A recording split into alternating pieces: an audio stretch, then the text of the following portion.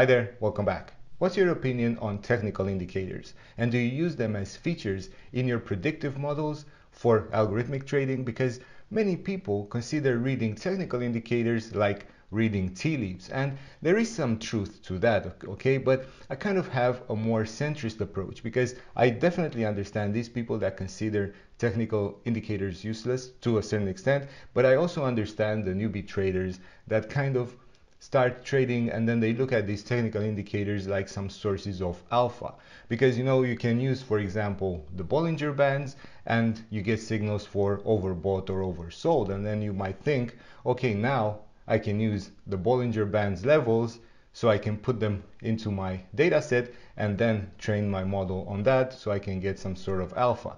But that's not that simple. And in this video I'm going to talk about both cases, both whether technical indicators are useless or whether technical indicators are the best thing that could ever happen to you. But before I start, I just want to thank you for being here, and don't forget to click the like button and subscribe to my channel if you find this type of content interesting, okay? I do videos on data science, machine learning, mostly financial data science and machine learning, so definitely click that subscribe button and check out my other videos as well. Now, coming back to the topic, first let's see exactly how we can first create these technical indicators, okay? And the first and the easiest way to do it is by using TALib, which is a Python package.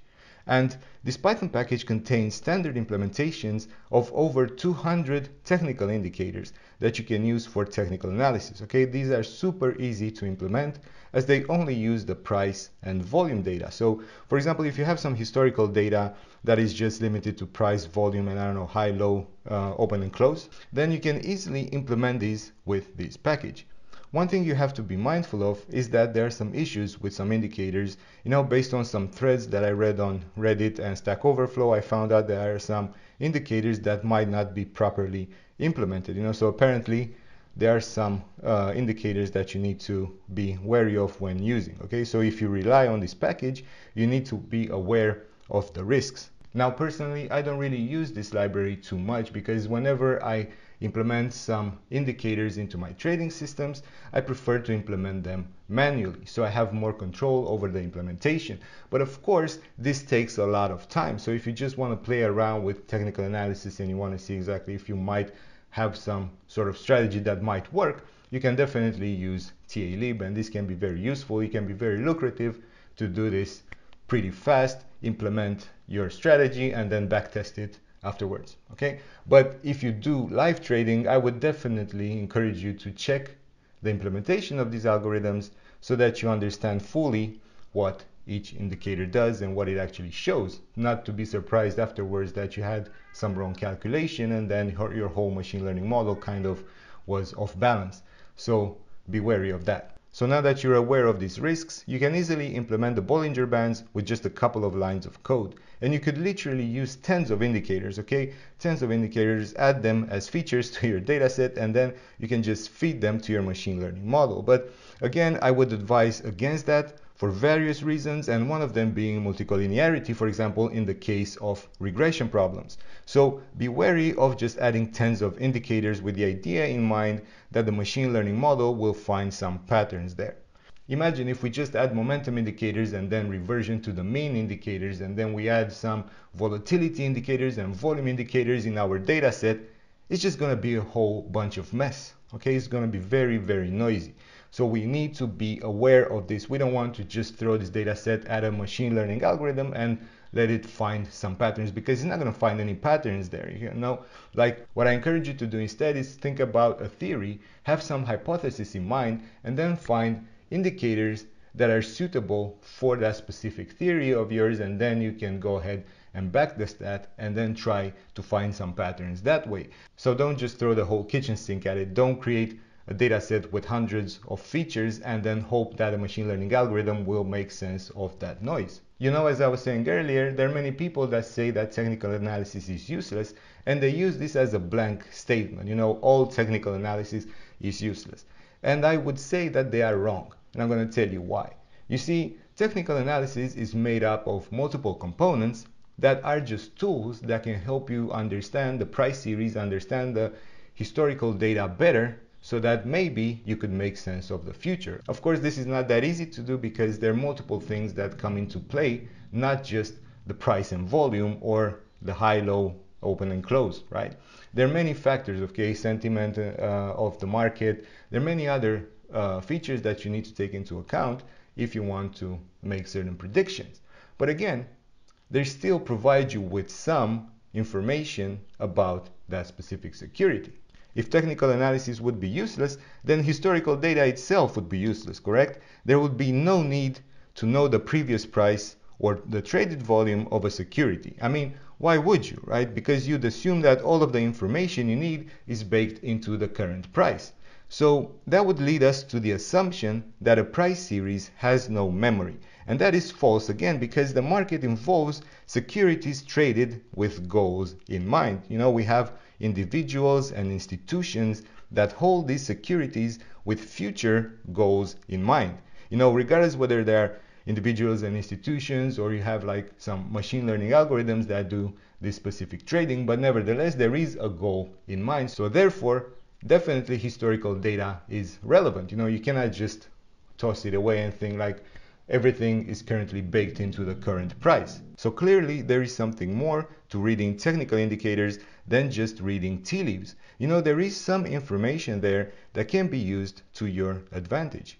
Since we see that technical analysis is not completely useless, let's take the opposite view, okay? Let's think about technical analysis as being the best thing that you need in order to predict the markets. And this is completely wrong as well. And this is because technical analysis is just a tool that we have, okay? As I was saying earlier, it's just a tool. It needs to be used correctly, and especially when you use it with machine learning and algorithmic trading systems. You know, you need to know exactly what these indicators show, and you have to work towards creating a data set that is based on some hypothesis that you have, and that hypothesis needs to be backtested.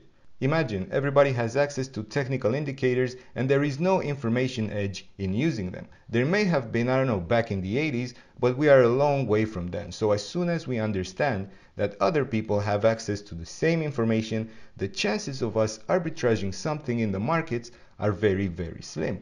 I mean, nowadays, everybody has access to the same historical data, the same indicators, the same machine learning algorithms, and more or less the same computing power.